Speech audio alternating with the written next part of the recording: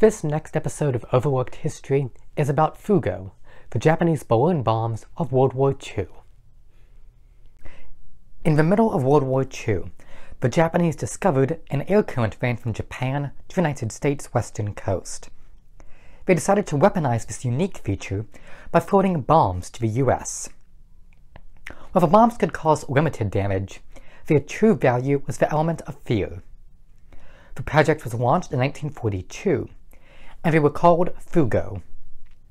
The bombs were floated by 33-foot balloons made of lightweight, handmade paper. The bombs contained sensors, triggering devices, and the bombs themselves. Some balloons carried incendiary devices. As they floated across the sea, they were said to look like jellyfish. The Fugo were first released from Japan in 1944. Bombs were found in Wyoming, Mexico, and Michigan.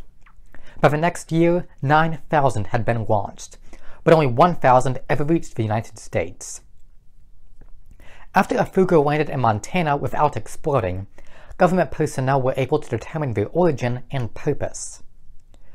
So as not to frighten the public about balloon attacks, news organizations were asked not to report about the Fugo.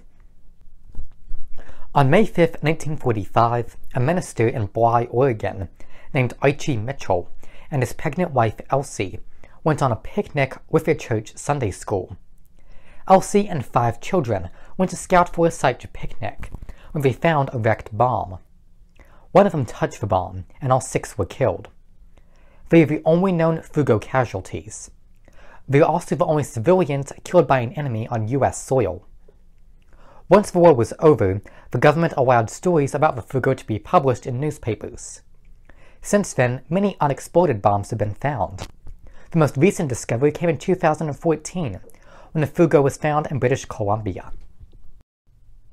The Fugo were never meant as a weapon, but as a way to scare civilians, who remain a unique part of World War II's history. Thank you.